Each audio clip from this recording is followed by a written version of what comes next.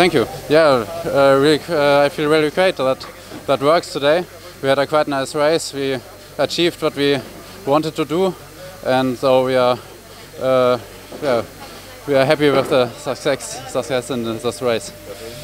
I was here last year in the single, in the A final, and 2018 in the quad and 19, and it's a second win for me in the quad here. 2018 was the last time. I'm really happy that this time it's a world rowing medal and not the international Lucerne. Also, I like the international Lucerne regatta, but world rowing medal is pretty awesome. Yeah, we are excited what nations will come to the World Championships.